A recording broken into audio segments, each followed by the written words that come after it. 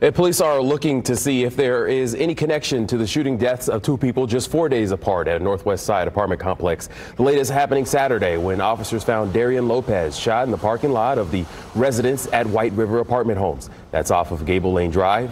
Wednesday, police say they found Brian Williams fatally shot inside a crashed car. Police say one person was detained in that case, but later released. IMPD says the violence is unusual for that area.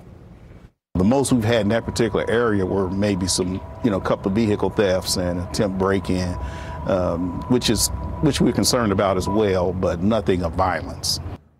Police say to give them a call if you see anything that doesn't fit in your community.